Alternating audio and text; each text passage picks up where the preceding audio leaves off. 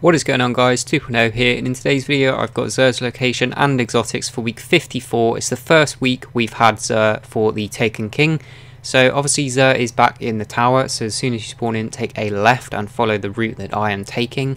As always, I know where he is, but I don't know what he's brought, so it is a surprise to me as well. Hopefully he's got some nice brand new things for us all, so that we can get some new exotics from the Taken King. But let's have a look at what he has brought. And okay, I really was not expecting that. We now have exotic weapon engrams, or it's a legacy engram for the heavy weapon this week, and that costs 31 strange coins. Then we have for the titans we have an insurmountable Skullfort, this offering 78 strength, and the upgrades are gain an additional melee charge, gain bonus super energy from melee kills on minions of the darkness, and gain bonus melee energy on all pickups. That is still 13 strange coins, but it is the year 2 version. Next up for the hunters we have young Ahamkara spine, again the year 2 version, discipline of 45 and strength of 40.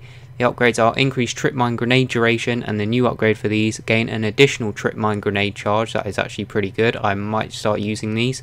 I'm definitely going to pick these up this week.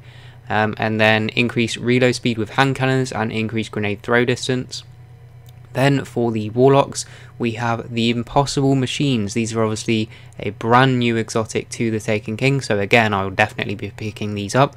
Again 13 strange coins, strength of 63. And the upgrades are grants landfall. I'm not entirely sure what that is. I assume it's something to do with the new storm cooler. Then we have increased melee attack speed and increased reload speed with pulse rifles. Then we have the exotic engram, which is the helmet engram. No exotic shards for the week for some reason. And then we have the vehicle upgrades, 3 heavy ammo synth for 1 strange coin, so that's been reduced a little bit.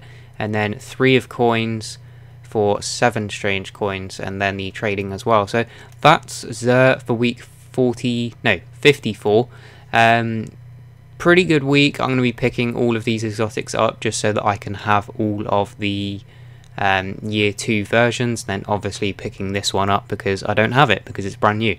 So yeah guys, that's for week 54. Let me know in the comments down below what you guys are buying from him this week. Other than that, if you did enjoy the video, please leave a like because it really does help me out. Subscribe if you're new around here so that I upload daily Destiny videos. And as always, thanks for watching, and I'll see you guys on the next one.